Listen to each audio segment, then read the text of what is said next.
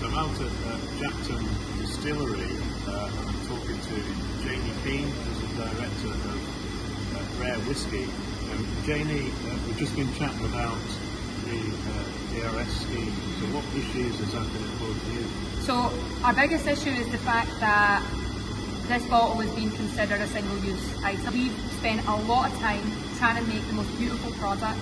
We spend a lot of money trying to make a good product that goes inside the bottle as well. Our biggest issue with this scheme is that it's been considered the same way you would consider a can of Coca-Cola that you would drink and then maybe some people would toss aside. Our intention was that people would bring the bottles back to us and then we could refill them and reuse them at our own facility. We've invested all this money into having a refillable scheme. Being forced into this program, we're not going to be able to do that anymore, because for every bottle that we don't return to ourselves, put into the scheme, they smash, they don't even reuse the glass.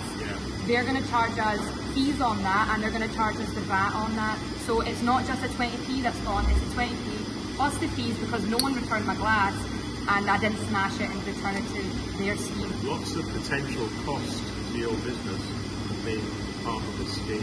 It is easily thousands. The biggest concern is that they can't even answer questions with regards to funding, regards to getting the fees charged out to us, with regards to what scheme articles are considered.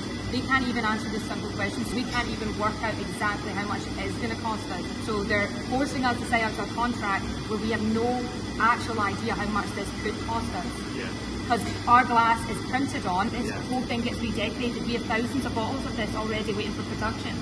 So we can't just dispose of all those glasses. If Lorna Slater bothered to speak to small producers like you, what would you have to say to her? I would say I'm really disappointed, because I'm a young woman and I'm trying to build a really ecological business. I'm trying to make something that's really good for the environment. I really do care about the environment. Getting to glasses are like our goals. With this scheme, they're absolutely damaging our ability to do that. I would tell her that it's very hypocritical and I don't think they actually care about the environment. Janie, thanks a lot. So the message is to Lorna Slater, she needs to listen to small producers like this, who are the lifeblood of Scotland.